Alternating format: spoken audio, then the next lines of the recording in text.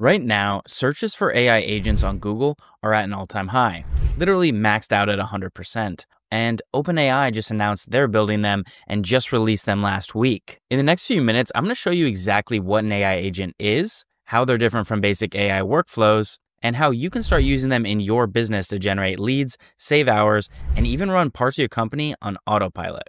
We're going to cover real-world examples of the tools that you can use right now today, including N8N, automation agents, OpenAI's GPT agent, and how to avoid missing this once-in-a-decade opportunity. By the end of this video, you'll have a game plan to deploy an agent inside your own business. Like I mentioned, Google Trends right now is showing July 13th to July 19th that AI agents has a 100% search term rating. Now, as you can see, a lot of different companies, N8N made the list, DeepSeek, all these different type of AI agents, but we're going to keep it really simple and we're going to go just into OpenAI so I can show you what that really looks like. Now, if you open up your ChatGPT to get to the actual agent in here, which is a new feature that they just installed, go to Tools down here and click Agent Mode.